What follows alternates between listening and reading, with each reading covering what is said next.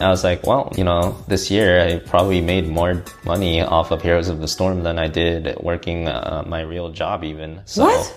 The new school. This is The New School with your host, Christine Hong. Welcome to a new kind of school, where we talk about career paths you don't normally get to hear about in the classroom. Every episode, I talk to someone with an interesting life path and learn about how they got to where they are today. Hey guys, welcome to the show. My guest today is Fan Yang, who lives off playing video games. That's right. This guy gets up, plays his favorite video game, Heroes of the Storm, and that is how he makes a living. He walked me through his journey of how he was able to quit his day job to play Heroes of the Storm full-time, competitively, as a member of the World Championship team, and then how he was able to pivot to become a live streamer and how he makes a living off that currently. This guy is super resourceful, and his love for the game really shines through. I think you're really going to enjoy this interview. First of all, thank you for being here. No, my pleasure. Welcome to the show. How did you get started in gaming? For gaming in general, I think I've just been a gamer my whole life. Like some of my earliest memories, I moved to the United States from China when I was like 6 years old or something. So some of my earliest memories, even back in China when I was 6 years old or younger, I remember just playing on my dad's computer, playing all these mini games, stuff like that. So I would say I've pretty much been a gamer my entire life. I would say the first game that I got super into was a game called StarCraft. It's actually made by the same company that makes Heroes of the Storm, Blizzard Entertainment. Which is based here in Irvine, right? Yeah, exactly. And after I moved to the States, maybe when I was in middle and high school, StarCraft was the game that I was playing the most. It had a lot of potential because it also had like a custom game engine. So in addition to playing the game like the publishers meant you to play, users could actually go in the game and just they had map editing tools, and they could essentially make their own game within the game. So oh, that's so cool. Yeah, okay. There's a lot of variety in that one. And that's the one I played most extensively, I'd say. So when did you get even more into gaming, or even start thinking like, hey, I could do this full time? Yeah, so back then in middle school, around that time too, I discovered that people in Korea were doing this professionally, and there was a profession called professional gaming. And back then I was like, wow, these people can just play games all day, and they're like treated like celebrities over there in Korea. And really, like people, the way people treat like football team people yeah, here? Exactly. So it would just be like a football star or a basketball star here, except they were playing video games. They were playing what they called esports, electronic sports, instead of physical sports. And how did you even find out that existed? I've never heard of it till a couple of years ago. I'm not even sure, but I think probably just, on one of my random YouTube searches about StarCraft and the game, because I was super into it. I was watching videos about it. Yeah. And then I was like, oh, there's a competitive match here. What does this mean? And, you just go down the YouTube chain, and eventually I'll get to matches where I see them compete on big stages and stadiums, and like all the people are cheering for them. Is that like all the Asian countries? Are they really big on gaming like that, or is it just Korea? I think it's mainly Korea, at least back then it was. So that game, StarCraft, it was almost like a national sport for Korea. It was really, really famous, specifically in South Korea. Basically everyone knows about it. Everyone knows the pro players. It'd be like basketball in the United States almost. Like it's throughout their whole country. The esports as a whole is kind of rising up everywhere in the world. But back then it was just StarCraft and StarCraft by itself. And a lot of people think that StarCraft was what started the whole esports phenomenon. Why do you think it's so big now? Why is it getting even bigger? I think that's pretty much similar to just any regular sport. Like at the end of the day, when you think about it, all these regular sports or physical sports like basketball, soccer, these are games at the end of the day, right? They're playing a game, and they're playing like championships to find out who is the best at playing this game. So I really think that esports is no different. The only difference is the game is online instead of in person, but everything else is pretty much true, right? You're competing against other people in a game that presumably a lot of other people play. Basketball fans probably watch basketball. They probably play basketball on the side as well, right? Maybe that's part of why they watch it. Is it common for a celebrity who like was really good at StarCraft to now be really good at League of Legends, so they keep their trek going, or is that uncommon? Because it'd be like switching between like baseball and football or something. Yeah, I would say that doesn't usually happen, because to be a star at a sport in the first place, you need to train for so many hours every single day, and you pick up specifics that are really just part of your sport. And even if, let's say, you're a basketball pro and you're in like peak physical condition, it doesn't necessarily mean you can just go to soccer and be a star there, right? There's still so many other like stuff, knowledge that you have to know about the other sports. So I would say it's very rare, but it's not impossible. Actually, one of my friends from Heroes of the Storm, my former teammate, he stopped playing about a year ago to play a different game called Fortnite. Everyone knows Fortnite. Yeah. And today, he actually got the second place in the World Cup, and he just won like $1.8 million. Wait, so that sounds really hard, because it's like entertainment where you have to catch on to the latest trends.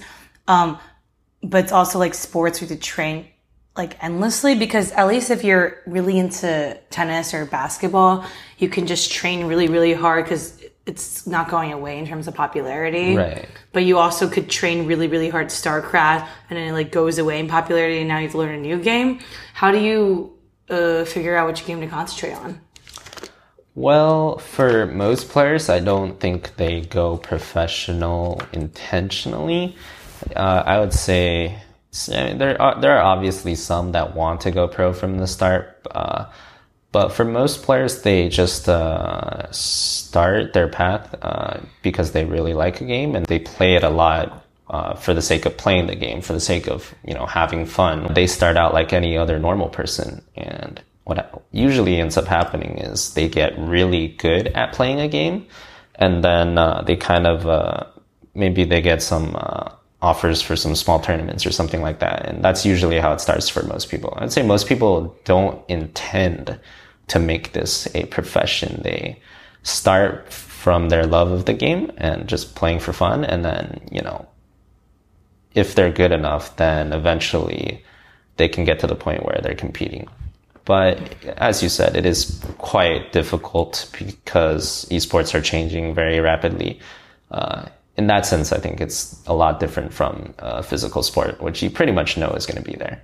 When did you make your transition? Did you just play a lot in college, and then you got a job, and you dropped out of the job? Yeah, for me, it was similar. I started playing Heroes of the Storm for fun. At that time, the game had just came out. It was like maybe 4 years ago or so. A bunch of our friends just were like, oh, Blizzard's making a new game. We should try it out. So all of us were playing it just because it was a new game and we're doing it for fun. At the time, I did have a job, so I would just play on the weekends or play at nights. And eventually I got good enough, or since it was a new game, I would say the skill level to become really good was pretty easy to reach, right? If you're playing a game where everyone's been playing for like 10 years, then it's going to be really hard to reach the top because everyone else has like 10 years of experience on you. But since it was a new game, within like, I'd say 2, 3, 4 weeks, a month, I was already like maybe in the top 200 players or so that were playing like the rank system. And from there, I got some invites to small tournaments and whatnot, entered a few small tournaments with friends. These were like really small, I mean like $100 for the winner or something, just like community run events. We played in a few of these tournaments just for fun. And yeah, we did like okay. We were playing against some of the top players in the game. We didn't win any of them, but we showed that we were not bad. We could like give decent games. And after that, I got an invite to join like one of the more I guess it's hard to call them pro teams at that time because not many people were sponsored at that time, but one of the more established teams, full of players who were trying to do this full time. So I got invited to join a team like that. So, took the invite, started playing with a more established team. And then after playing for maybe like another month, I got another like invite to join like a pro team that was backed by a club called Cloud9. So it just kept going like that. And that's kind of how I got in the pro scene. Oh, wow. Okay. So is Cloud9 that team where you won the world championship with? Right. But when I first got the invite, they actually had two teams. One was like called Cloud9 Vortex. One was called Cloud9 Maelstrom. But essentially, I got an invite to like the B team, right? And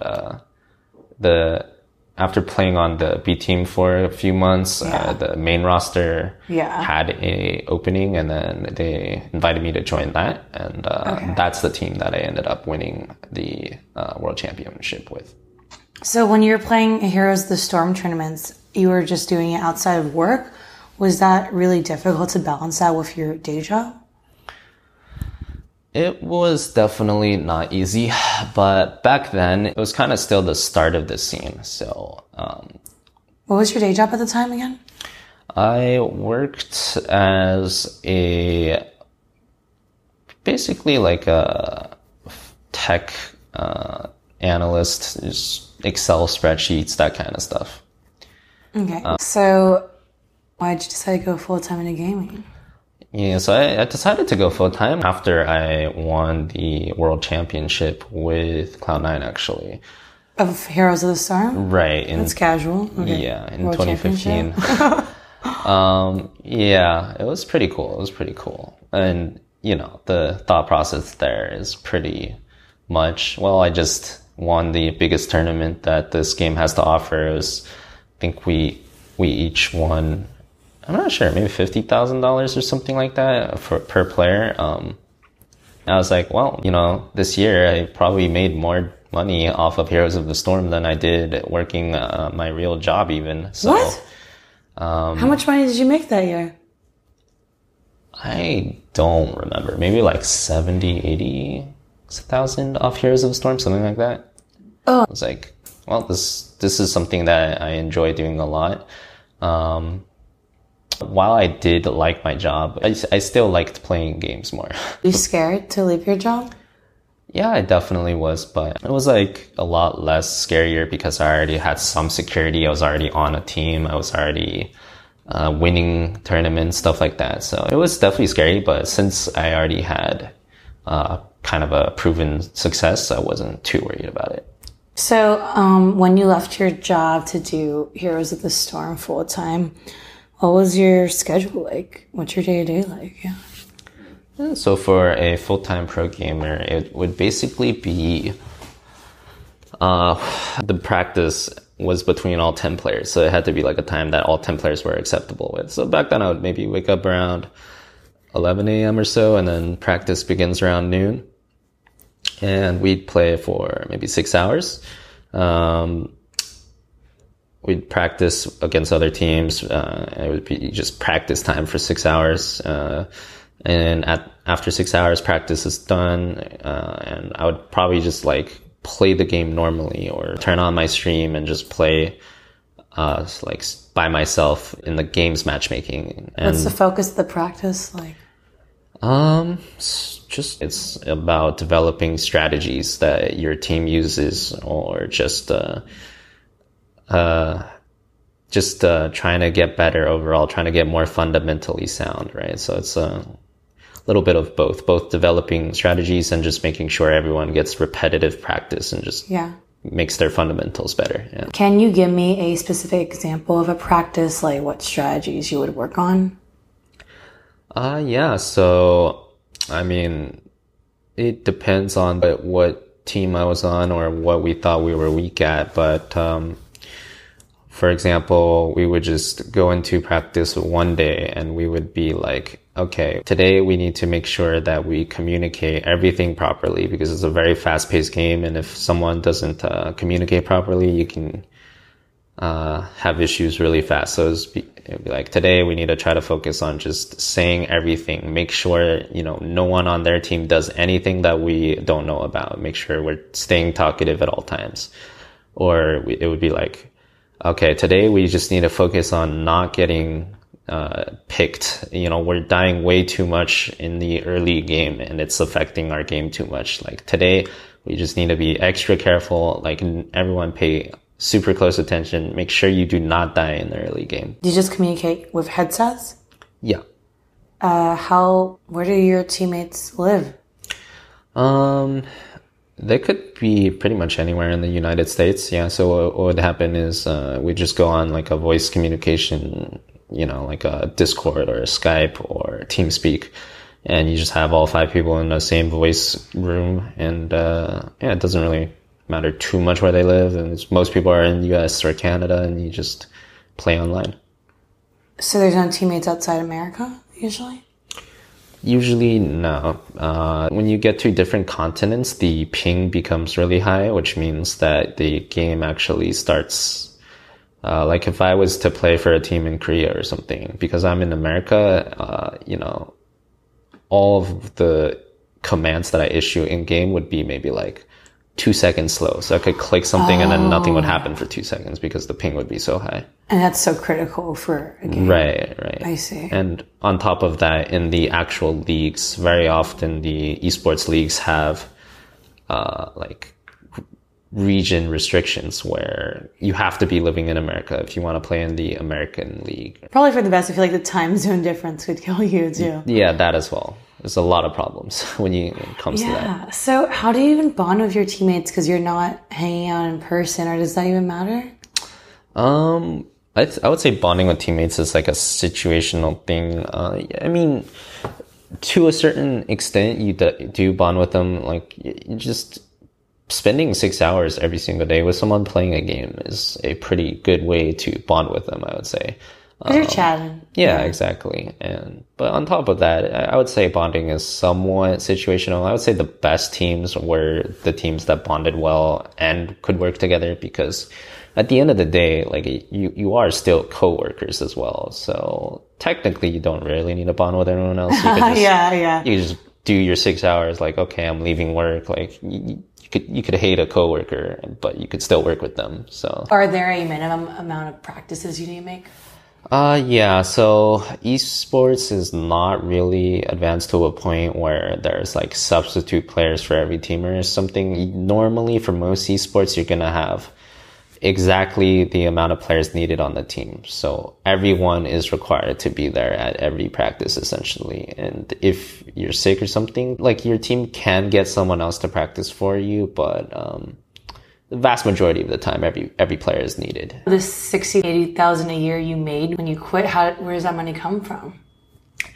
Well, so for that, it's pretty much all prize money. So from winning tournaments, like the BlizzCon tournament itself was like $50,000 out of that already. So it was like a few other tournaments.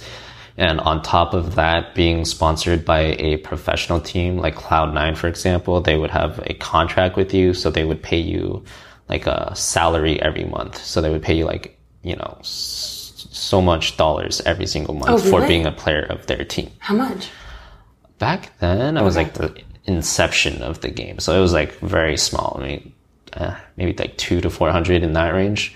But as esports progressed, like, in 2018, for example, I know the average salary for a team that was in the Heroes of the Storm would be probably around like $1,000 a month. Oh, that's still not enough to live, though. So are you still mostly making money off tournament money? Right. I would say the majority of the money comes from winning tournaments.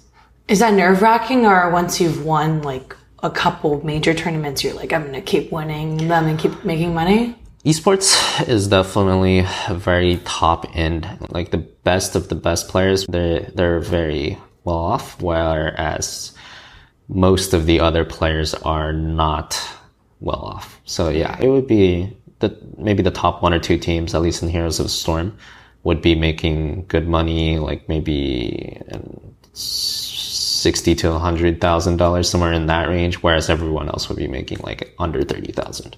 I see. Okay, so only if you're in like the top 2 or 3 teams, you'll make like 6 figures a year. Pretty much, yeah. How stable are these teams then? So it's probably hard to leave the team because you're living off of it, basically. Yeah, they're pretty stable overall. If you're a top team in Heroes of the Storm, like maybe sometimes you'll like swap one player, like maybe 2 at most at the end of the season. But usually top teams will stick together for a lot longer, and they're a lot more stable than the bottom teams because of, well, the compensation they're getting, and, you know, a team that wins is just more likely to stay together than a team that loses. Yeah. How long are these seasons? One season was, I mean, it's different. Every esport has like their own definition on how long their seasons will be and stuff like that. But for us, it was basically like a full year. A full year would be like the entire circuit, and then it would be divided into like part 1 of the circuit is the first 6 months, and part 2 is the second 6 months. And every esport is different. Everyone has their own structures. Okay, so you've been doing this full time for 4 years now. Yep. How has your career progressed over the past 4 years? Well, I would say for the first 3 years, I was just playing Heroes of the Storm. So it was kind of just trying to be the best in Heroes of the Storm. And, you know, over the years, I've joined different teams, which either have offered me, you know, higher salary, or I just think my chances of like winning the championship will be better with that team. I think their players are more promising. So it's basically the first 3 years. Yeah. I feel like you're probably fielding multiple offers to join teams. How do you decide which team to join? Yeah. So for the majority of my career, I just try to win as much as I can. And so for the majority of my career, I join a team that I think has like the best players. Like, oh, I think this player is really, really good. I think if I join, we're going to be like the best team and we have the highest chance to win. So that's usually what I join teams off of. And yeah, there was one exception where a team offered me a really high salary. It was like the highest in the league at the point, and that's like the one time I joined a team where I didn't necessarily think that, but every other time it's pretty much just, I think I can win with this team. I think we have the highest chances of winning, pretty much. And winning usually just means a lot more money. Because you win the tournament. Yeah. Well, how much were you offered from that team you said gave you the most money? It's actually still wasn't, it was like nothing crazy. A little over $2,000 a month. So it's still nothing too crazy, but the Heroes of the Storm scene as an esport is relatively small to the like dominant esports, right? So it would be more like the rugby or squash, not the NBA. Where do these teams come from? How many are there? There's probably an infinite number of online teams out there, but there's not that many like established teams. Technically, the number of teams out there is like limitless, but there's probably only 10 or 20 very popular ones. Are there any famous teams? Like they're just known for making winning teams? Yeah, so those would probably be among like the 10 or 20 I talked about. So like Cloud9, for example, is one of the biggest teams that are out there, and these teams will generally be in multiple sports. So Cloud9 not only has like a Heroes of the Storm team in 2015 when we won, but they also have like a League of Legends team, and they might also have like, more recently, they might also have like Fortnite players that are competing under Cloud9. So they'll go through all the different like online games, and you know, they'll be in a lot of different ones. They'll have their brand in a lot of these different games. So that's a business in itself. Do they take a percentage cut of the winnings? Who is in charge? How does that work? Yeah, so, well, the person in charge is just whoever started the company. So, for Cloud9, it's a person called Jack. He started a company a long time ago. I think he actually was like a manager at a different team, and then he left to make his own team. I still don't get how these contracts work. What did they get in return for bringing you onto the team and paying you? One part of the way teams will make money is by percentage of this guy's tournament winning. Like if all of a sudden we get 20% of his winnings and he wins $2 million, right? That's a reasonable amount of money.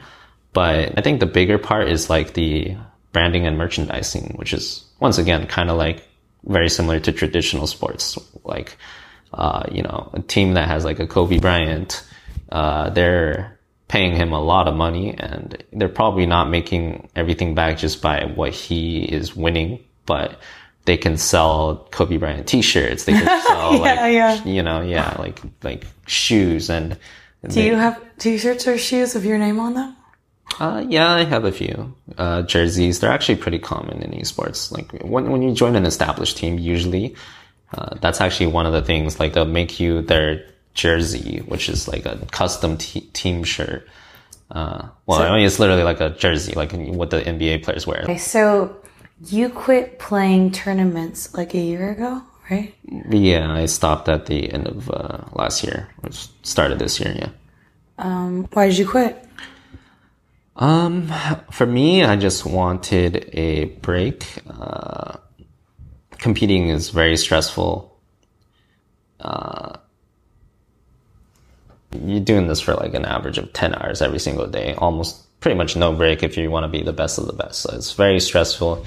And then dealing in a team environment is very stressful as well. It's like you have to tell other people what they're doing wrong. They're telling you what you're doing wrong. And, that environment is a very difficult environment to kind of manage.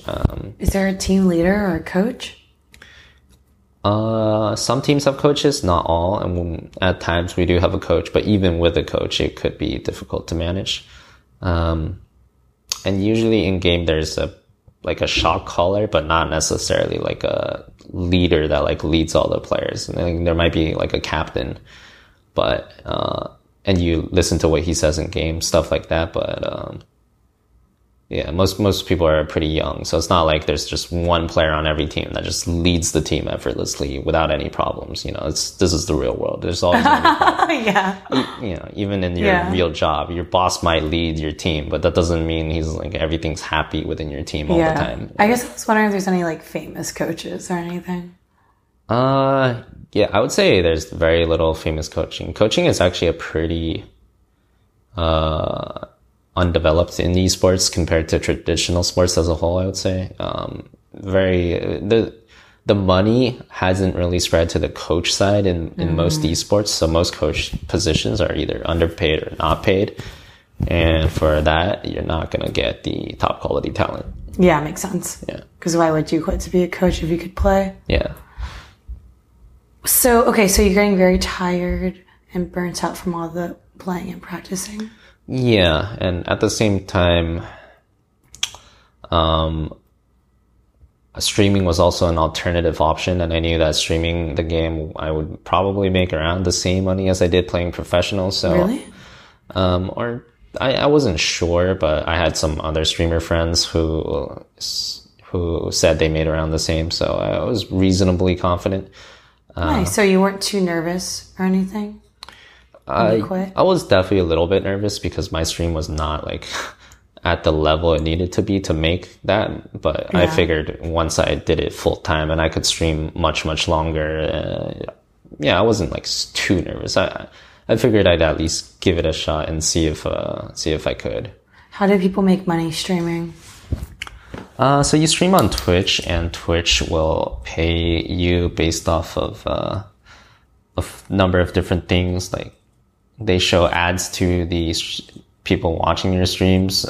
So you get like a little bit of ad money from, however many people watch the ads. Nice. And they have this thing called subs or subscribers, which is basically people can pay $5 a month to kind of directly support you, I guess. Oh, really? Yeah. And that's like the biggest growth of revenue on Twitch is like people, they'll pay $5 a month and they get some like side benefits. They get like cosmetic benefits, essentially. They get like specific emotes that your channel offers, then they can use them in chat. They can use like, emotes of like maybe a hero you put, and so a Kickstarter, basically.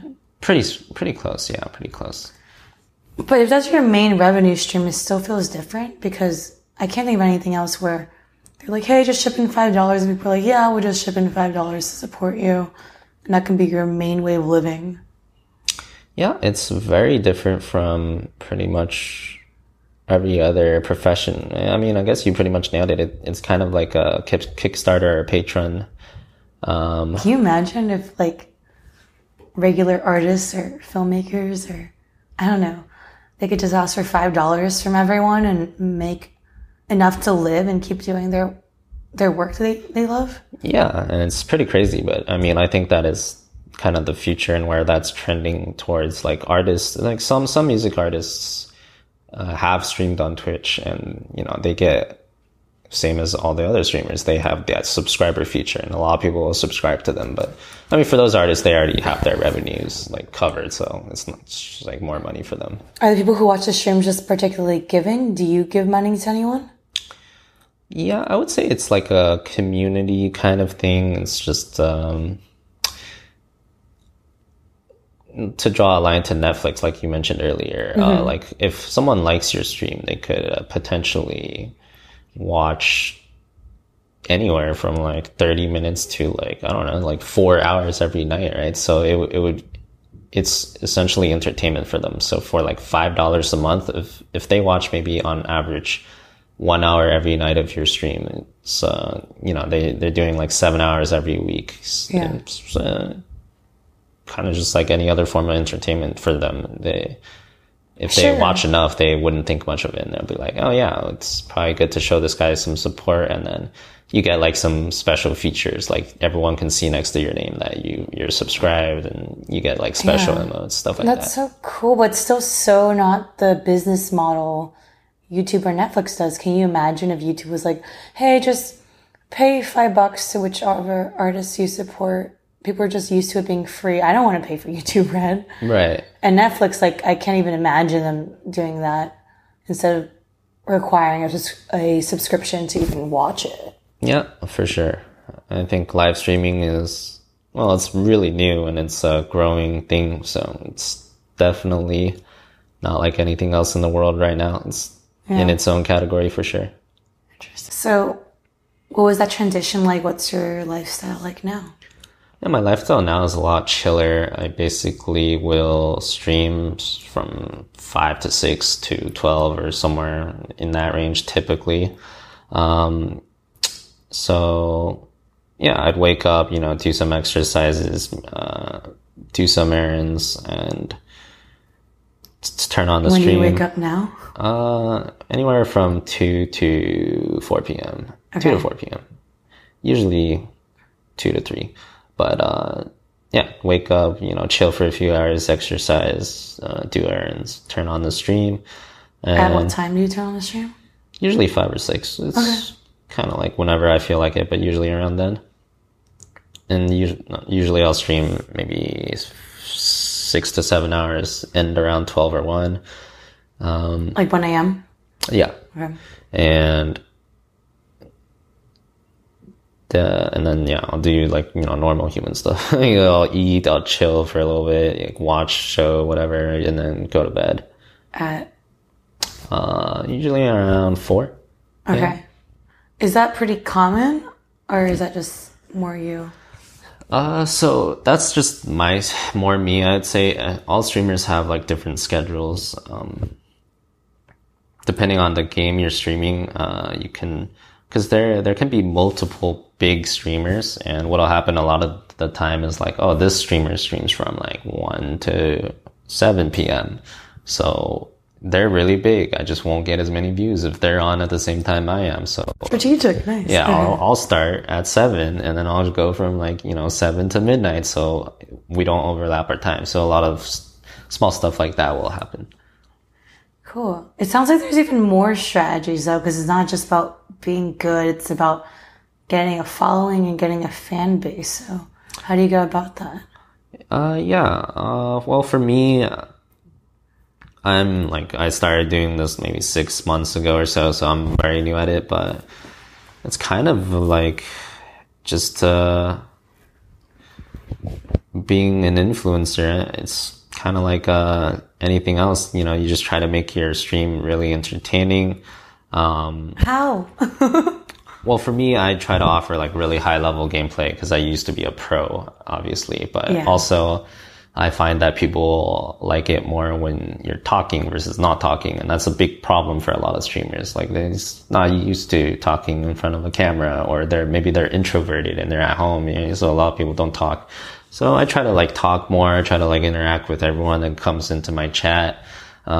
Stuff like that. Recently started working on YouTube as like another avenue to, you know, more exposure. So yeah, pretty much all of that stuff. Interesting. Cool. So, the transition from, tournament playing to streaming, was it pretty easy for you? How did it go? How was the financial transition? Transition was pretty easy for me. Yeah, because I already streamed even when I was playing tournaments. So it was just like much less time. It would just be like the 2 to 4 hours that I played after practice. I would turn on the stream. So I was already streaming. I already had a smaller following, but I did have a following. So yeah, transition was very easy. You know, just the next day I just didn't have the practice anymore. So I just turned on the stream right away and I would just stream longer. I would stream my entire practice time and my personal stream time. Yeah, but yeah, it was pretty smooth overall. Yeah. Do you feel lucky, or do you think that's pretty standard? I think it's both lucky and like when I was playing professional, I tried to, for example, do every interview that people asked me to do. I tried to like promote my brand to a certain degree. I actually turned on my stream. I actually had a stream even when I was playing professional. A lot of pro players did not bother to do any of those things because it was like, just why bother, right? I didn't really make that much money off streaming back then. It was like a lot of, so I think it was both a little bit of luck, and I had already kind of, at least tried to get myself exposed or get more exposure in like way back then. So are there any downsides to streaming, or do you like doing it?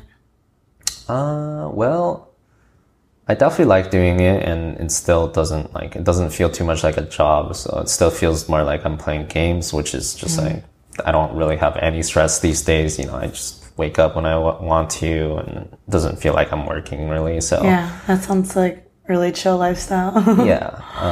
So I definitely enjoy it a lot, but I feel like for a career strategy, you're basically changing from concentrating on being like the best athlete to becoming more of like an influencer type. Right. So what's it like to have to create a fan base for yourself and cultivate that? Yeah, so that's definitely something I'm still working on, and in the very early stages. Right now, I'm just kind of doing what I'm doing, and you know, this main thing that I'm doing is like just be consistent. I stream pretty much every single day, and people can rely on my stream to be there, so more and more people will tune in over time. But yeah, it's still very early. It's definitely still very challenging space. You know, I'm not exactly sure about my strategy going on in the future either. But yeah, it is very different. But at the same time, that is like a pretty natural progression. A lot of pro players will become streamers after they play pro. So yeah, it's not like I'm the first one to do this. It's a pretty chill retirement strategy. Yeah. It's kind of like selling shoes after you quit basketball. Yeah, exactly. So, what's your favorite streams to watch, by the way? For me, I don't watch too many streams, but yeah, for me, it would just be some of the big ones. Like I mentioned Ninja earlier, and there's like some other people like him. There's like other big streamers like Kriparian, Shroud. Yeah. Stuff like that. Or I'll watch like the League of Legends esports broadcast. Yeah. You know, I still enjoy watching like the other esports competition broadcasts, stuff like that. Fortnite esports broadcast. Yeah. Why do you think Ninja's so popular?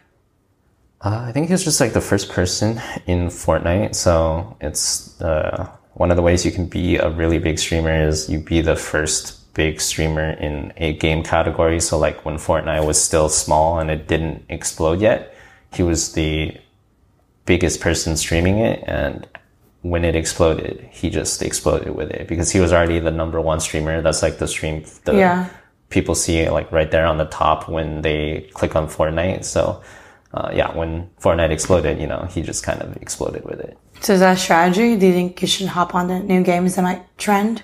Yeah, other people. I think for streamers that's a fairly common strategy to go to a new game and stream it before anyone else does in hopes that it'll blow up. I think that's like one of the strategies people do. But there's got to be something more entertaining about him, right? Or is he just like one of the best players? Oh, he's also like he was one of the best players like in Fortnite when he started streaming. Definitely like top 0.1% or something. Yeah, so that's like almost a given. They're either really funny or really like, they can be like, imagine Richard on stream and he just says random things all the time. It can be really funny to people, right? So they're either really entertaining or they're really good, or maybe they're both. What are your plans going forward? I still plan to stream Heroes of the Storm. There's a lot of people that don't stream it anymore, so I'm one of the like biggest Heroes of the Storm streamers, and I still enjoy the game.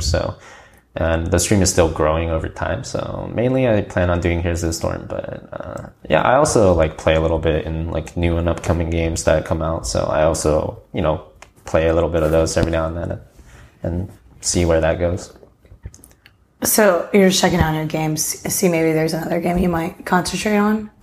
Well, yeah, pretty much. Like if there's another game that I like really enjoy or like, but mainly I'm still pretty happy just playing Heroes. Yeah. Any regrets from your video game career so far? Nothing too big. I mean, I did play a game called Dota before I played Heroes of the Storm, and that game has a lot more prize money in it. So I guess my only regret would be maybe not going with a title that could have made me like a multi-millionaire by now, but other than that, really, not much. Like I think Heroes, even though it's not the biggest game, is still a really well-designed game. It's a lot of fun, so I don't really have much regrets. Yeah, no, I can tell you just really enjoy the game. That's cool. Instead of wanting the glory, that's awesome. Yeah. What's the biggest mistake you think you've made in your career?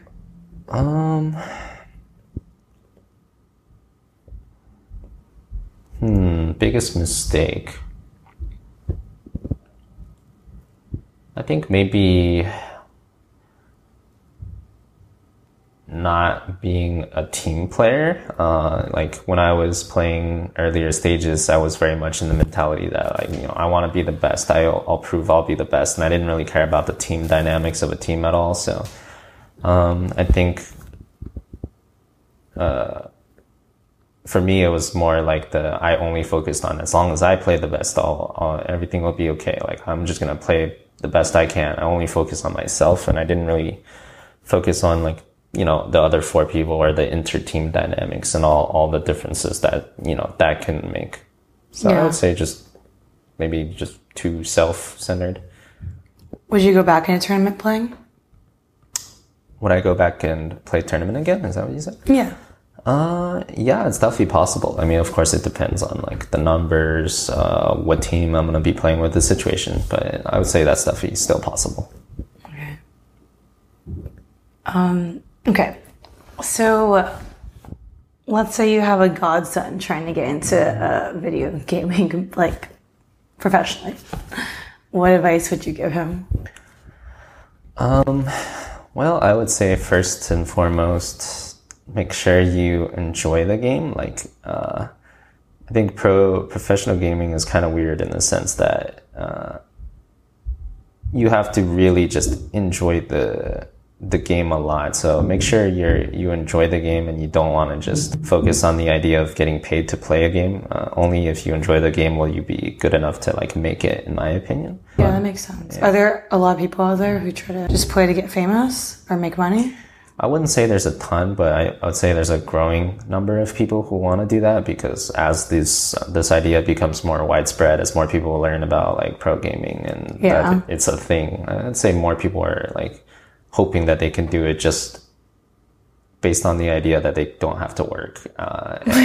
It is work. You're playing 12 hours a day. Yeah, exactly. Which is why if you don't enjoy it, you not only will you not be successful, but it's actually also work for you if you don't enjoy it. So, yeah. You're might as well get a job that I only have to work 8 hours a day. Right. You got 30 seconds to promote yourself. Go. Okay, so you can find me at Fan Heroes of the Storm on YouTube, and everywhere else it's Fan Hots, HOTS, Fan Hots on Twitter, on Twitch, and Instagram, everything else. Yep, that's about it.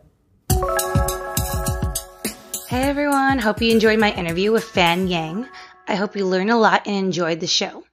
Please support us by subscribing, rating us, and if you're feeling particularly generous, leave a review. Have a great day, guys. Try something new today.